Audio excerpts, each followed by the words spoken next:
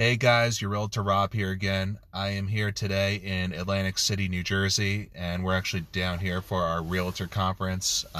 Been a couple great days of classes, catching up with a few people.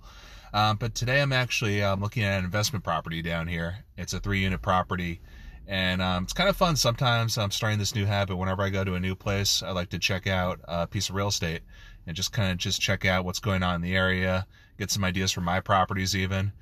So it's kind of like a fun thing to do, and it also has its tax advantages.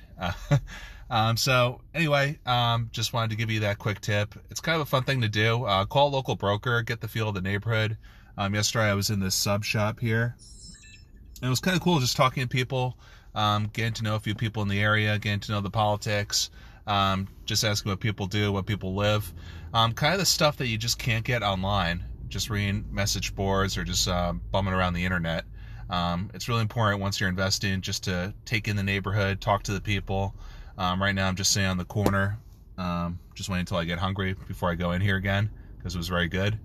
And have fun with it. I was also looking at the newspapers too. That's another great tip. Shout out to the Inquirer down here. They had a couple great articles that I read. Great newspaper, so kudos to you guys. And like I said, yeah, just have fun with it.